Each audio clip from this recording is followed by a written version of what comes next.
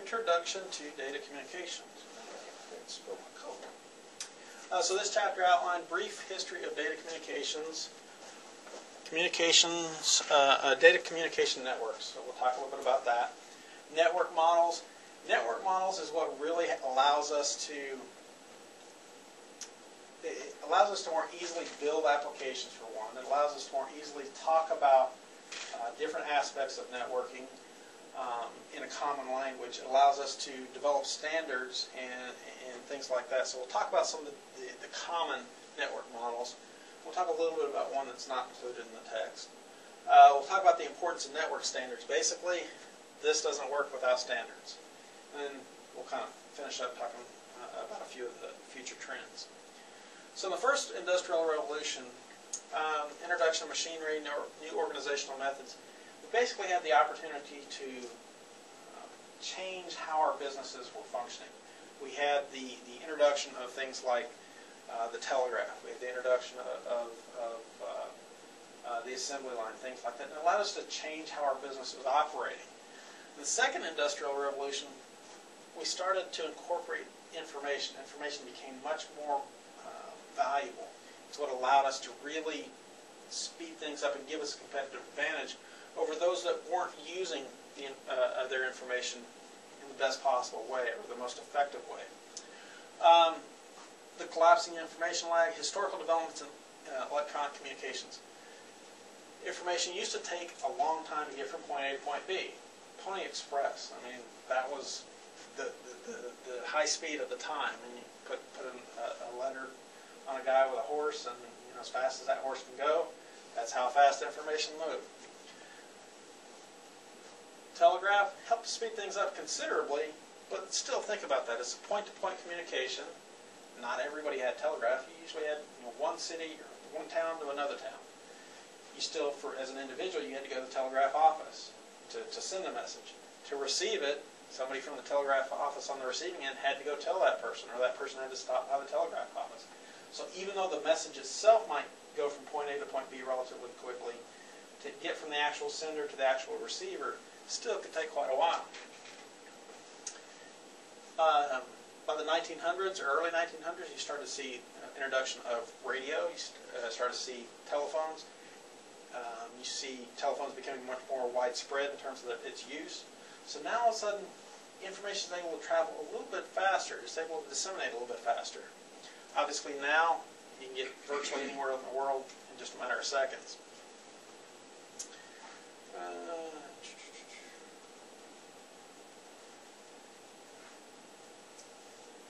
Three parts to understanding network. There's the concepts of networking, technologies, and the management of networking. This book does a really a pretty good job of doing all three of those. It's probably a little thin when it comes to the management side of things. There's a few chapters that are devoted to some of those important issues. Things like security. And when we talk about security, we're not just talking about from hackers. We're talking about from data loss, hard drives failing, change management, accidental deletion of files, and things like that. So we'll talk a little bit about that later on in the text. But network design, managing a network, this book does a pretty good job of looking at those where a lot of texts avoid those issues. So I like this text in that respect. As far as the technologies, it talks about those at a relatively high level. If you've never had a computer class before, I wouldn't stress too much, especially if you're fairly comfortable with using technology, using computers, things like that. It really talks about technology from a little higher level, so more conceptual than application. And then it talks about, obviously the concepts, and we'll talk about that a little bit more here in a second when we get into some of the models. So, how does, obviously we need the telecom industry, the telephone industry, to be able to take advantage of communications, to be able to link our computers together and talk to computers on the other side of the world. So, to really understand that, we have to have kind of an understanding of the telephone industry. 1876, phone invented. 1915, first transcontinental and transatlantic phone connections. So now we're actually able to talk to people on another continent. 1919, a switch is invented. There was actually a prediction long ago when as telephones were starting to become very prevalent, the growth of the telephone industry was such that it was predicted at one point that every woman in the United States would be a telephone operator. That's how fast the telephone system was growing at one point. This helped to change all that. Instead of having to have a person sit there and physically make connections, you could automate a lot of that through the use of a switch. Not everybody went to the switches automatically. It took time for that to kind of work its way through the system. But it was the beginning of trying to automate some of these very routine, mundane, repetitive type tasks. And that's an important concept that we'll talk about a little bit more later, this idea of repetitive tasks. 1948, microwave trunk lines were used. If you're familiar with transmission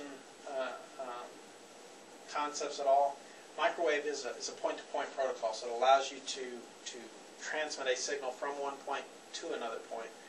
And that's great because it allows you to do this without the use of wires. You can do this wirelessly. Microwave works pretty well over a fairly good distance, of, depending on conditions and all that, 30 to 45 miles, something along those lines. So that was a pretty good breakthrough, especially in remote areas where it wasn't really feasible to run lines. Microwaves are great.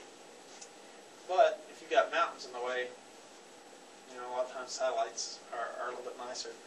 Send a signal a lot further around the globe and can do it relatively quickly. 69, picture phone failed. Picture phone was a company that first started using video in phone calls. Sounds like it's a long time ago, and it was.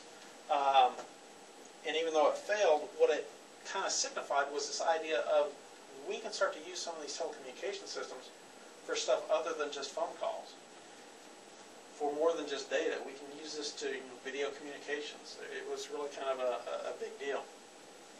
76, packet switched data communications. Up until this point, all these were circuit switched. Anybody know what that means? It means once we open a circuit, we make that phone call, those switches create a single circuit. For the duration of that call, we're talking the same physical line that entire call. When we hang up, if we call back, we might get a different circuit, but for the duration of that call, it's one circuit. With packet switched, that changes. That means this particular second we might be going through one circuit, the next second it may be a different circuit, the next second it may be a different circuit. That's fine for a lot of types of communications, like what? Pardon? The internet isn't packets. It is packet switched, but for things like email, web, that's great. Packet switched, no problems whatsoever. Why? Because it really doesn't matter about the different parts of an email message when they're being delivered. If one packet shows up a little later than the other, as long as your software reassembles them in the proper order, everything's okay. When it comes to voice communications, though, that's a problem. A little bit of voice after or before another part of voice, conversation's completely different. So you can't really afford to do that. So there's certain things that occur in networking that allow you to kind of correct for that. But packet switching was really a big deal because it allowed you to more efficiently move data from point A to point B as circuits came online and failed. We'll talk about that a little more in a second too. And then mid-80s, cellular telephones started becoming more prevalent. A lot of this was hampered and helped by various forms of regulation. So back in the early 1900s, we had all kinds of stuff, all kinds of things going on. Phone invented in 1876, 85. Things started really developing very quickly. AT&T forms. By 1900, so within the period of 24 years, you end up with millions of phones in the U.S. So it's really pretty quickly evolving form of communication. By 1910, you have a Bell system de facto monopoly. It means basically they control everything. Basically what it was is AT&T was offering telephone services. Bell, as part of that company, was producing all of the hardware. And this basically was in effect for a number of years. We'll talk about here in just a little bit. It was a monopoly. You could not compete with AT&T. You could not offer long-distance services. You could not plug any other type of hardware, anything that was not Bell, into the phone jack. You couldn't use somebody else's phone. So it was something that changes here shortly. In 1910, you start to see the regulation of some of these. It starts out by an entity called the ICC that changes into the FCC in 1934 with broader regulatory powers. In '68, the Cardophone court decision allowing non-Bell equipment, basically, to be plugged up to the phone system. That was a big deal. Now, all of a sudden, you start to see more competition. What happens with increased competition? Prices drop. Pardon? Prices drop. Prices drop. Usually, hopefully, the idea is prices drop, services increase. You get better service. Why? Because everybody's competing against each other. Everybody's got to do better than the next guy. That's the idea. Sometimes it works that way, sometimes it doesn't, but that's the concept. Actually, let me go back there.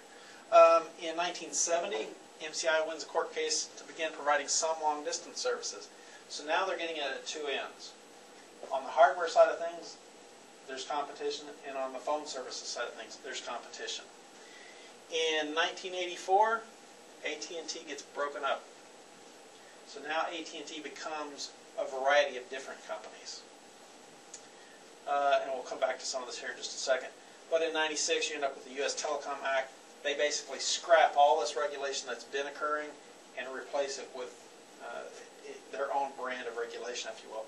Essentially, it's the deregulation of the telecom industry designed to increase competition to a large degree. So in the '84 consent decree, divestiture of the regional bells. So AT&T is broken up into one long-distance company, which is still the AT&T that we see today, and then 7 regional bell operating companies. So now what you essentially have is anybody can make hardware and plug it up to the telephone system. AT&T by themselves offers long-distance services with respect to this breakup. Again, there's competitors, there's MCI, Sprint, etc. And then as far as local service, you've got the 7 baby bells, regional bells. Bell Atlantic, 9X, Bell South, Ameritech, etc. Deregulation continued. You end up with competitive long-distance market where MCI, Sprint enter the market because that was part of that lawsuit. But at the local level, these regional bells are still a virtual monopoly within their regions. In other words, U.S. West has a region that's assigned to them. They can't compete against Southwestern Bell. They're limited to their regions. That's part of what that deregulation in 1996 was designed to get rid of, so that it forced those baby bells to become more competitive, to compete against each other. So 96, it replaced all current laws, FCC regulations, all of that stuff with their own deregulatory stances. Main goal, open local markets to competition. I don't know that I totally agree with the text on this next part, where it says, to date, though, the local and long-distance competition is slow to take hold.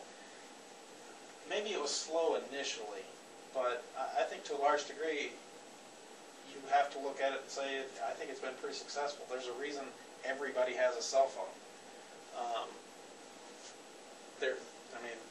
Everybody has a cell phone, so I really think competition is doing really pretty well with respect to long distance as well as local services.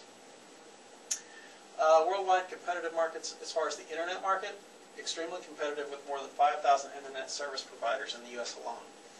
There's lots and lots of ISPs. What we were talking about earlier as far as competition, usually increased competition I think is a good thing. But with 5,000 ISPs, that may be too many. I mean, really, how many can you really have? I think once you get to that point, that you've got a lot of redundancy that's going on, and they may not be as competitive as they could be with fewer necessarily. Heavy competition in this area may lead to a shakeout in the near future. Again, with that many competitors, a lot of those are going to be smaller market ones. What does that mean? It means the larger market ones are probably going to end up buying them out eventually. Some of this worldwide competition is spurred on by the World Trade Organization trying to develop policies and get various countries on board with trying to provide internet services to their citizenry. The idea being that access to the internet can help you in countless ways. It can help you deliver financial services, health services, educational services, things that will really help countries in all kinds of ways that we really can't calculate. Multinational telecom companies, we're starting to see more and more competition from European countries into the United States, and United States companies into other countries. So the competition that we used to really focus on with respect to AT&T, Sprint, MCI, etc., that's kind of small scale looking into the future, and some of these companies that are going to be competing head-to-head globally. So all this talk about the history of telecom, the history of computers, that type of stuff, that's what allows us to look at the history of information systems, or to look at information systems and identify where we are now, why we are where we are, things like that. So if you keep some of those timelines in mind that we've already talked about, we can start to talk about this, and things start to mesh and start to make sense, hopefully. Any questions so far? Okay. So batch processing mainframes start really in the mid-50s or early 50s. You started out with, at the end of World War II, a lot of focus by the Department of Defense on looking at mainframes. This is where you end up with the quote from the CEO of IBM way back in the day of saying he could see the need for about 5 computers in the world. Well, I mean, there's 5 times that in this room. So by the mid-50s, you start to see organizations, corporations, to say, you know what, we could use some of that processing power. These computers could allow us to do certain things much more efficiently, much more effectively than we can do manually. So batch processing system. When we're talking about batch processing, what are we talking about? Give me an example.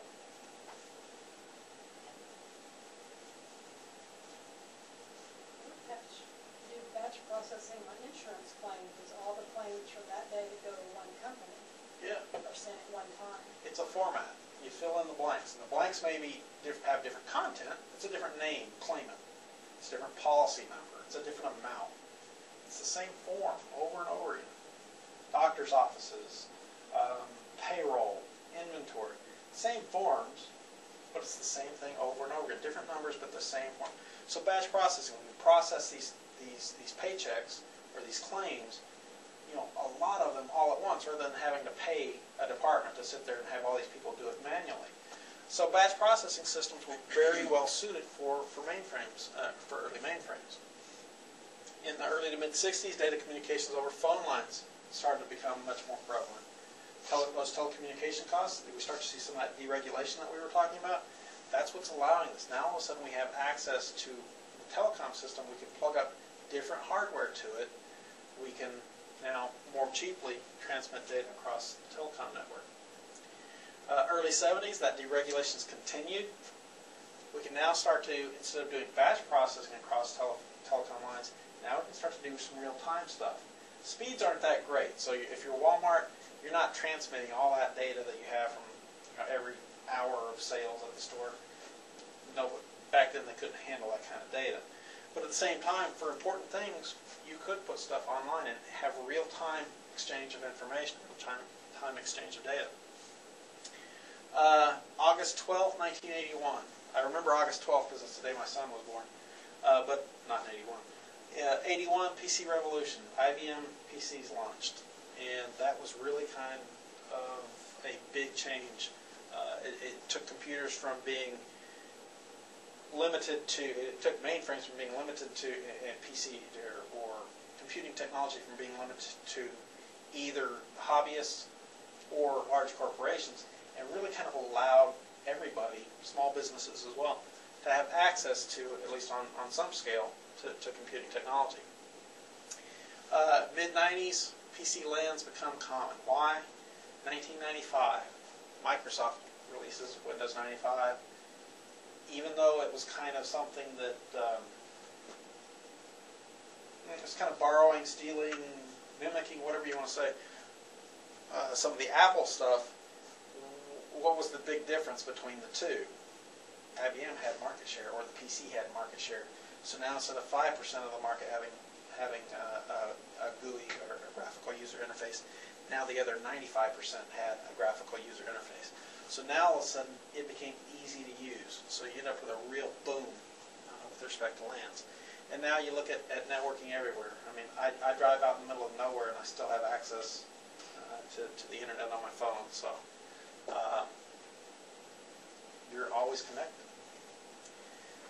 So some of the milestones in the internet history. Originally, the internet, when it was originally formed, it was referred to as ARPANET, and it was a development project by the Department of Defense.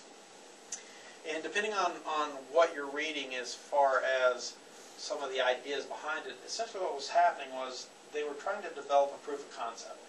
That they could have a network that could be resilient, that part of the network could go down and communications could continue. Now, some of the sources you might read might say that this was because of fear of a nuclear strike from the Soviets back during that time period. Best I can tell, that's kind of a rumor at best. The real issue actually had to do with the technology that was being used. Switches were not that good back then. They failed at a really high rate. And as a result, you wanted to allow those switches to be able to fail, yet still have the network to continue to run. That's what we were talking about earlier when we said packet switching. We can have that switch fail, and now the next packet, instead of taking that particular route, it takes a different route. So it's able to work its way around a failed switch. 1983, ARPANET splits into two parts: MILNET for military purposes, and the Internet. The precursor to what we would think of as the Internet today. Essentially, initially it was designed for academic and educational research purposes. So it was designed to help professors and research institutions collaborate and work on various projects together to solve problems. And that's really what it was designed to do. In '86, the NSF-Net was created as the U.S. Internet backbone, essentially an upgrade, trying to increase speed. In 1990, quasi-commercial access to the Internet began. It was really kind of the beginning of the end as far as the traditional Internet was originally conceived, originally designed. Once they started to allow commercial access to it by CompuServe, which was posting financial information online, which they were able to do under the guise that it was basically for research purposes, but the reality was it had commercial value. And once that started, it was kind of the snowball that took effect, and eventually it got to where government funding was stopped because it became a viable entity in and of itself. Today, there's over 1 billion users. You look at the U.S., and I think they're pushing 90% market penetration, and that's not the highest. There's a lot of countries. Look at South Korea, very, very high market penetration in South Korea. So there's a lot of countries where everybody's connected. The book talks a little bit about the marriage of telecommunications and data communications. I don't know that this is a particularly valuable point, but we recognize that sometimes when you're talking to somebody, if they say telecom, they may be talking about datacom. If you're talking to somebody and they say datacom, they may be talking about telecom. It's really a pretty subtle distinction. Usually you're talking about some kind of voice communication, and usually you're talking about some kind of data communication, an email or something like that. But the reality is you're seeing a huge convergence between the two. How many of you Skype? I Skype pretty regularly. My wife and I, when we first started talking, the first year I was in Pennsylvania as a professor, for a period of a year, I think we spent like 5,000 hours online, is what we calculated. So you spend a lot of time online, but that's a convergence of data communications and telecommunications. So at this point, we're going to start to talk a little bit about some of the networks, some of the designs and stuff like that. Again, it's a really high level at this point. I want to introduce you to some of the terms. You might be familiar with some of the terms, but I want to talk about it for just a little bit. In a really simple network, a local area network, we're really talking about geographic scope. So how large of a space is it? It depends on the text that you're reading. Some of them will define it different ways. Some of them will tell you so many feet of each other that a computer is to another computer. Okay, that's a LAN. Some will say within a building. Some will say if you have rights to run the wires, you don't have to get a permit from a city or anything like that, then that's a LAN. There's a lot of different definitions of LANs and WANs and MANs and all those types of things. So don't get hung up on them too much. But in general, you got to be able to look at some of these designs and say, okay, that's a local area network, or that's a metropolitan area network, things like that. So at its simplest, with a local area network, we might have client computers. What's a client computer? What does a client do? It's just for one user. It's a user. The client requests something. It's using something. You get on the internet, you bring up a browser, you're using a web page. You're requesting a web page from a server, from a web server. So the web server is serving up that web page to the client. Your circuits have to connect them somehow. Your circuit may be some kind of wire, like shielded twisted pair or unshielded twisted pair, so usually UTP or STP.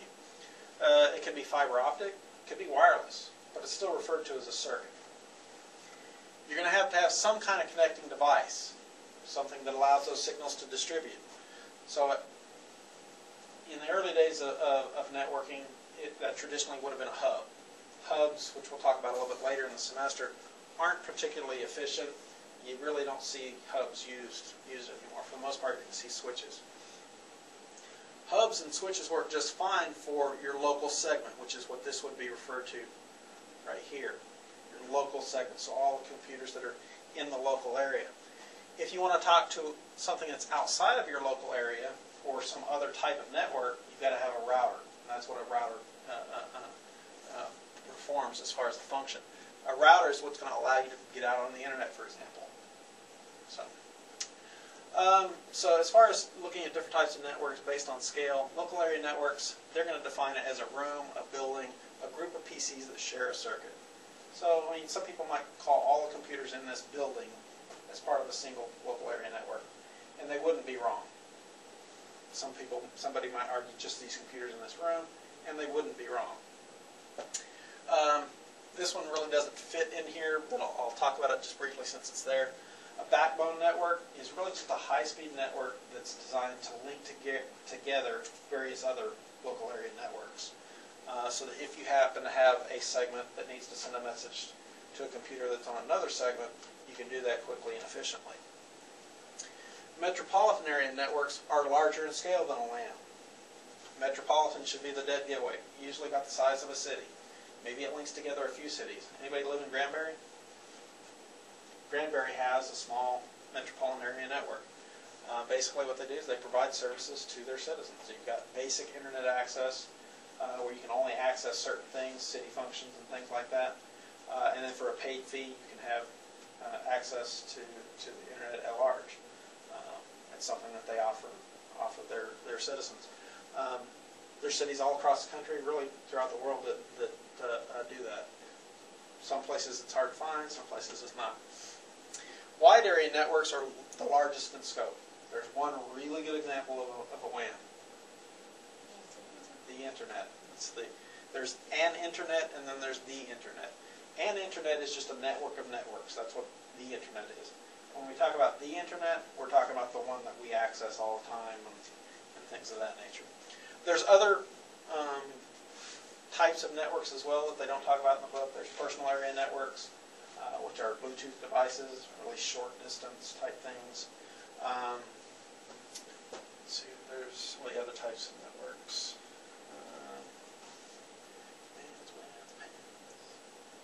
There's other types as well, but I'm escaping my mind right now.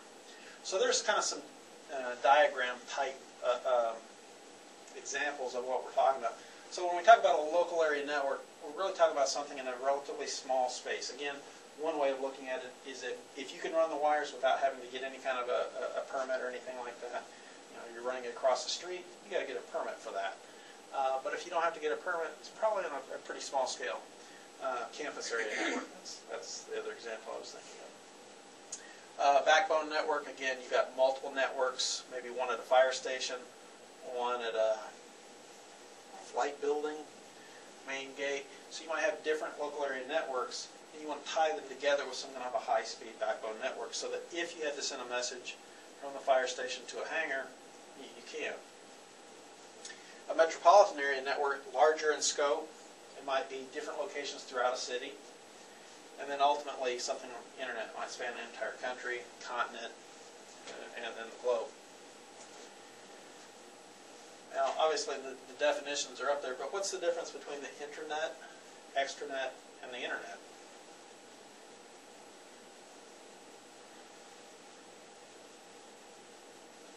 The more you use the terms, the more familiar you'll be, the more comfortable you'll be with them. Okay, I'll try with the first one. The intranet is within your business. You can have internet, and other users can't access it. Yep. Whereas the internet, a lot of people can access, but I don't know about the extranet. Basically, the key concept is they're all based on the same technology. That's the really key thing. They all use web servers. They all use web browsers. Why is that important? Because everybody knows how to use a web browser. You've got your favorite, Firefox or Opera or Internet Explorer. But everybody knows how to use a web browser. The web servers, as far as the people on the back end, they know how to configure those, set those up, so everybody can use those. The differences are what you were just saying. Internet's open for everybody. Internet's limited to people within the organization. Maybe you want to share your HR information with your employees as an organization.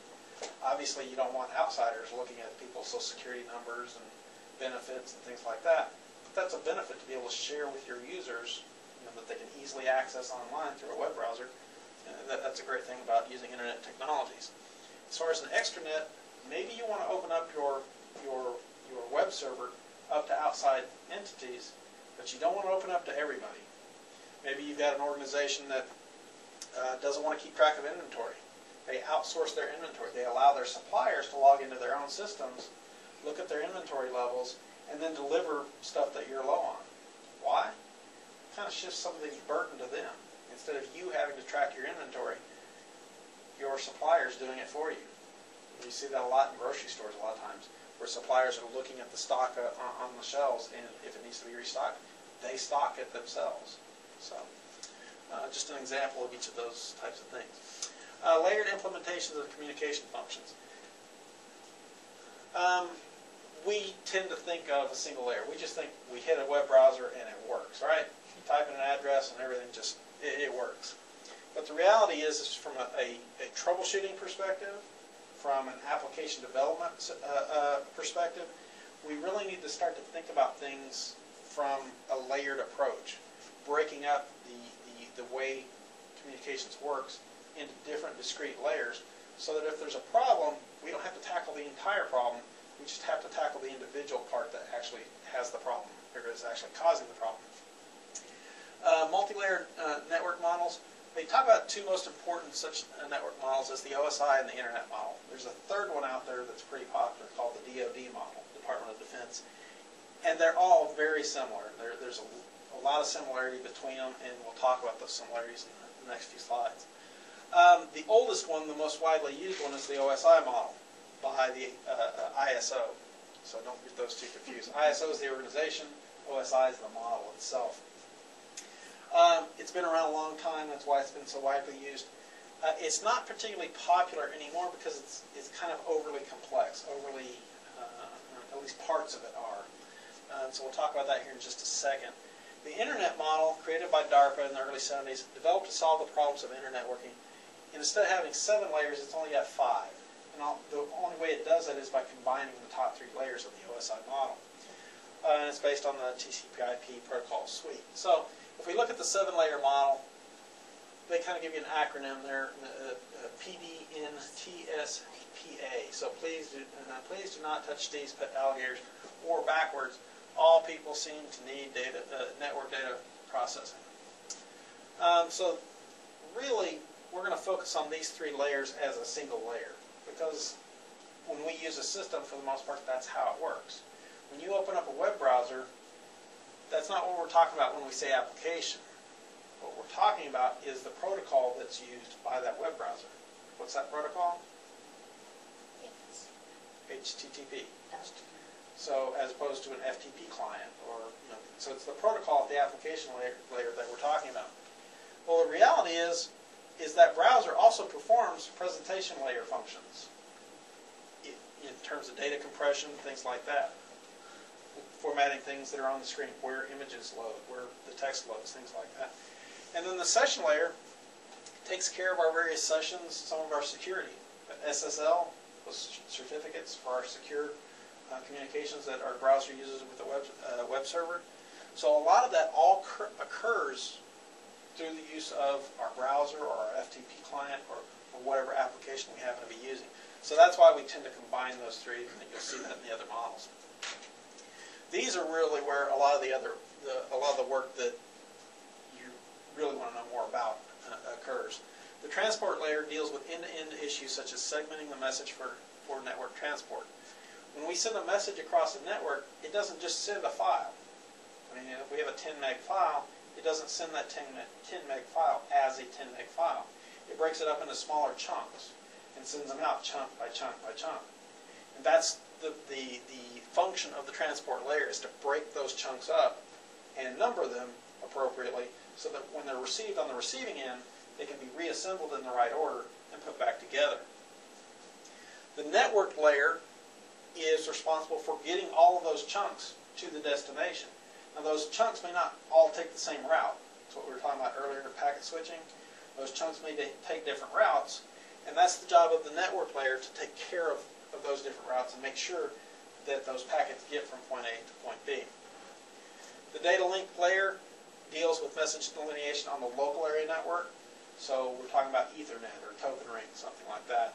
And then lastly, the physical layer, the physical specifications for our connectivity. So things like the wires, what types of wires are appropriate, the types of plugs that we use, the pinouts of those wires, so where the wires are supposed to be inside of that plug. That's what the physical layer is all about. And all of this works based on standards. If we don't have standards, none of this works. And we'll come back to that here in just a second. The Internet's 5-layer model is a little bit more streamlined. Why? Because it collapses those first three functions, those first three layers. Combines them all into the application layer. Why? Because most software applications take care of all those application functions. Transport layer, essentially the same responsibilities at the other levels. Essentially, they do the same things.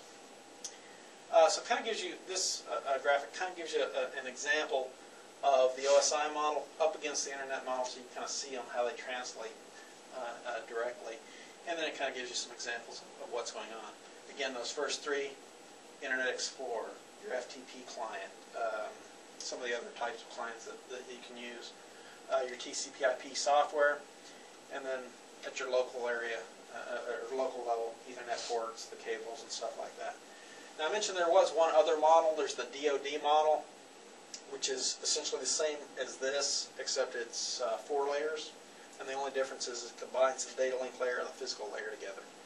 Again, because much like this application layer, it's really hard to separate usually your network card, if you have an Ethernet card. The physical connectivity is usually, you're pretty limited in what you can do. So it makes a lot of sense to combine those two as well. So usually if you're thinking about those layers, the application layer, the transport layer, the network layer, and then these two together, for the most part, you can usually determine where the problem's occurring from a troubleshooting perspective. Any questions so far? You good? I'm not trying to rush through it. I want you to throw something at me if I say something that doesn't make sense. So how does a message actually go from point A to point B? We type in a message into the Internet Explorer, and it starts to go through this whole process. We've got a sender and a receiver. Now on the sending side, we open up the web browser and we type in an address and we hit enter. What happens when we hit enter? Well, at that application layer up there, it starts to, and I really don't like this graphic because it's got a lot of this click stuff, and there's a better example here in a little bit. But what happens is that application layer address gets encapsulated, which gets encapsulated, which gets encapsulated, all the way down until we get to the physical layer. And then it comes back over here, and it starts to decapsulate or pull those smaller pieces back out, all the way back out over here. So if we put in that address for a web address, it goes all the way down, comes back over here, it unpackages it, and the web server over here says, oh, you want this address. Then the whole process starts in reverse to send that web page back to the other side. So I'm going to go through this real quick and get to that next one, because I think that other one is a little bit more, not this one, the next one. Okay, so all this functions on protocols. What is a protocol? Set of rules. It's rules. It says that, you know, when you greet each other, you say hello. When you depart, you say goodbye. You shake hands. You certain courtesies, just like a standard conversation. The difference is as opposed to a verbal conversation that we might have with others, when we're talking about computer protocols, they're very structured. You can't afford to miss a bit here, miss a bit there. There are actually protocols that if a bit goes missing, how to fix that, how to replace that bit, how to resend a communication. And that's what a protocol is designed to do. It's a protocol that makes those layers work. Without a protocol, we don't have any kind of mechanism for sending that message from that application layer down to the TCP level, down to the IP level. You have to have a protocol to be able to do that. So this is the one I was talking about. So we have this application layer where we type in www.microsoft.com. It gets encapsulated, not just it gets encapsulated in an HTTP request. When we send it down to the transport layer, we encapsulate not only the original request, but also the header to the HTTP request into a TCP segment. When we send that TCP segment down to the network layer, again, we encapsulate not only that request, the HTTP header, TCP segment header, but also the IP header. Now we've assigned it an IP address. And we continue that process all the way down until ultimately we convert that to ones and zeros that we send across a wire, that we send in light signals, that we send across radio signals, however we're going to get it from the sender side to the receiving side. On that receiving side, it does everything in reverse. It strips off that Ethernet frame. It strips off that IP address. It strips off the TCP segment header. It strips off the HTTP request, and the web server says, oh, you want this page. That's as simple as it gets. So points about the network layer view. Layers allow simplicity of networking in some ways. So if you go back over here and you write applications, you create a web browser. That's what you're doing. You're an application programmer and you create web browsers. Do you care about any of this stuff? You don't have to. There are protocols in place and there are standards in place that say we don't have to. These are all going to take care of themselves. As somebody who's writing an application, the only thing we have to do is make sure that we're following the protocols and standards to be able to communicate with the transport layer. If we can communicate with the transport layer, everything else takes care of itself. Same thing down here at the physical layer. If you're 3Com, for example, you make networking equipment. You don't care about application stuff. All you care about are the protocols and the standards that are in place so that you can talk about, well, actually probably out right here, so that you can communicate with the network layer. That's all you care about.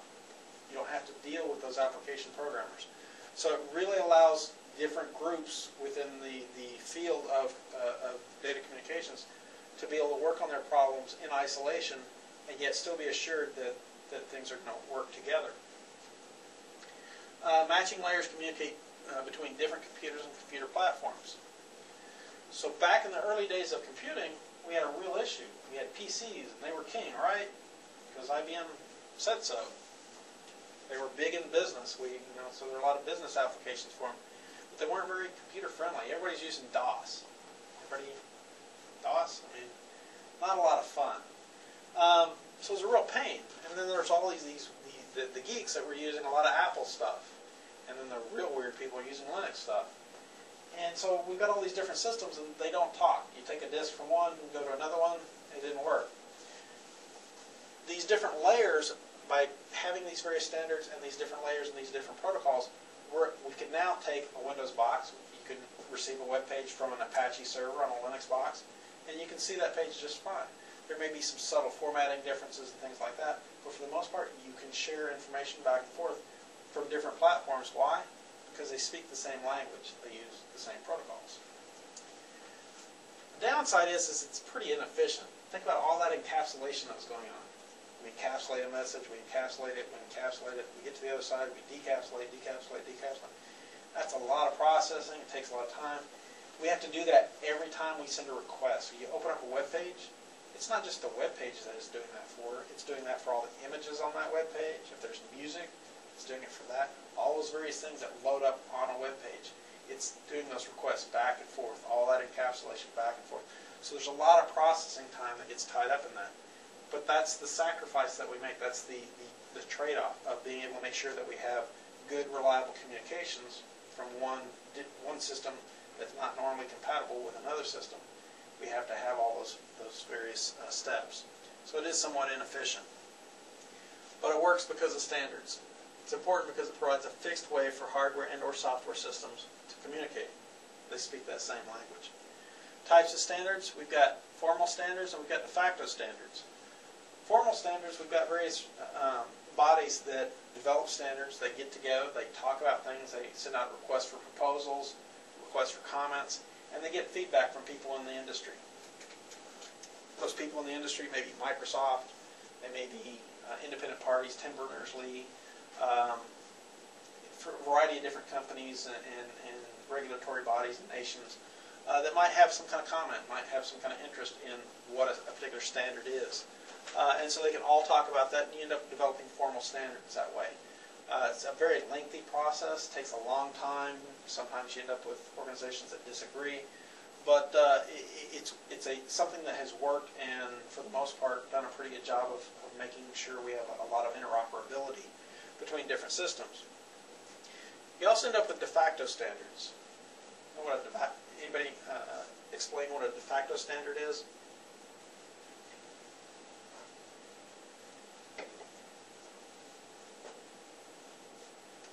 It's usually something that comes from a pretty large organization, or it could be a small organization that hits the market much earlier than any of their competitors, and they create a foothold.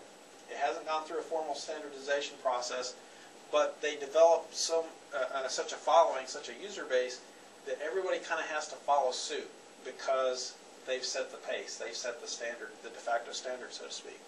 And that does happen from time to time. You see, for example, in wireless networking, you had 802.11n, which is the latest incarnation of our consumer wireless networking. And you ended up, as some of these standardization bodies were working on the standards, trying to hammer it out. Remember, I said you ended up with a large lag time between proposing it and actually adopting a formal standard. You ended up with a lot of companies that went out ahead of time, went out early, and were already selling 802.11n compatible devices. Well, how is that possible? There weren't formal standards created, right? Well, they end up basically making a guess and trying to dominate the market by, if they can get enough of their units out there, enough consumers using their units, then they can hopefully influence the standards-making bodies to adopt their standards. And it's happened before with respect to modems and things like that. So it does happen. Standardization process, you've got the issue of a specification, identifying your various choices, and then ultimately accepting. That's just kind of a bird's eye level view of how the process works. Specifications of saying we want to be able to communicate with video and voice. Well, that means that your network has to be able to prioritize packets. That it can say this packet's a voice communication, the next packet is also a voice communication. Those two have to be together. We can't split those up. This one that's an email, if they get an email 5 seconds later, it's not going to hurt. But if we get voice communications 5 seconds later, it messes up the message.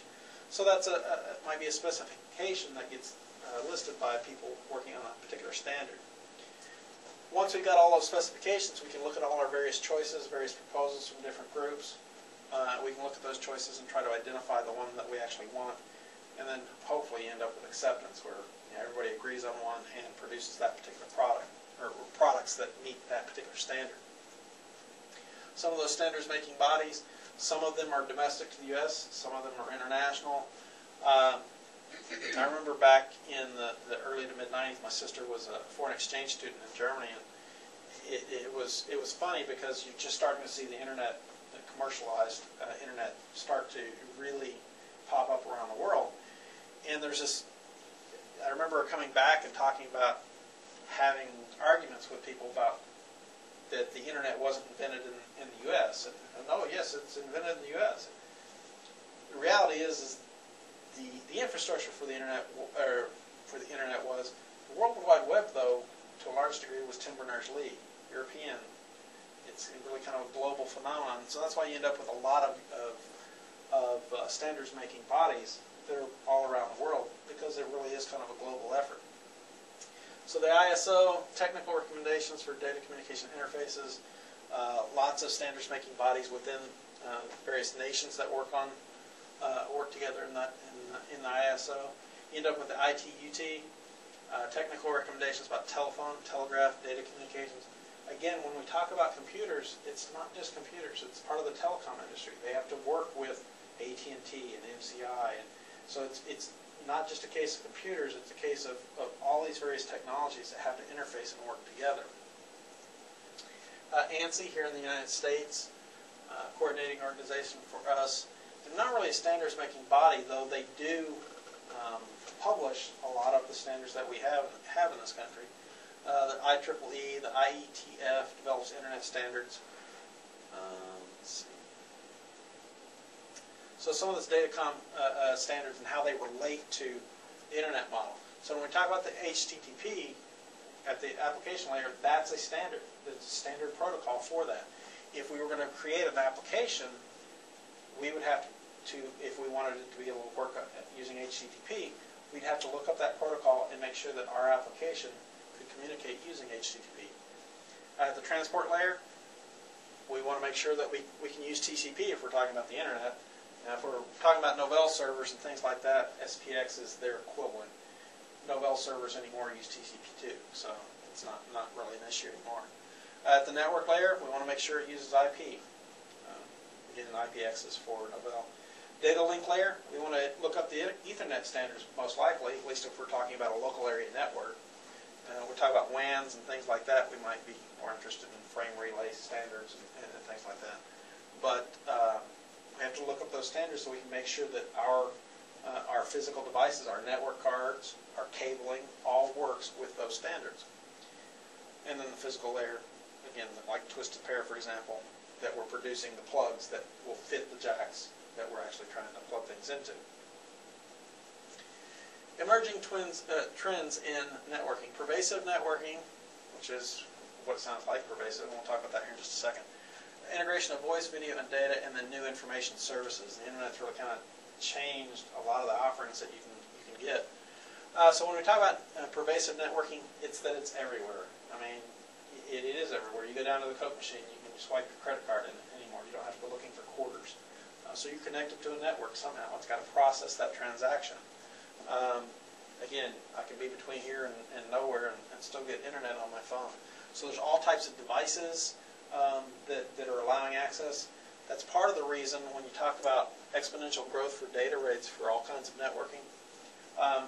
Anybody heard of IPv6, Internet Protocol version 6? We're going from 4 to 6. Why? We're running out of addresses for 4. And that was like 4.5 billion addresses or something like that. I mean, it's a massive amount of addresses in Internet Protocol version 4, number of addresses that were possible. Every device that connects to the network, to the internet, has a unique IP address. We're running out of that. Why? Because we plug everything up to the internet. Coke machines, coffee machines, everything's on the internet. So we're running out of that. That's why we have IP version 6 coming out, which we'll talk about a little bit more later in the semester. But it's because we're hooking everything up that we need those additional addresses. It's that exponential growth. It's that idea that everything needs to be connected, because information is power, information is knowledge, information is convenience. It's being able to play your game in the middle of the night and things like that. And then broadband communications really help to facilitate that. You can't do this on dial-up. You're not watching Netflix on dial-up. It's just not going to happen. So between having all these various things, all these things coming together, networking is all around us. You're constantly using the network in some fashion. I'm not really going to go through that, but it's kind of an interesting thing. If you want to take a look at it, it kind of gives you a concept of the growth of data rates and things like that on networks. Another big issue is the integration of voice data and voice video and data. That's what I was asking earlier, people that are on Skype. Everybody expects to be able to watch Netflix, to be able to get on Skype, to be able to do all kinds of things. Not just do that, but do other things while you're Skyping at the same time.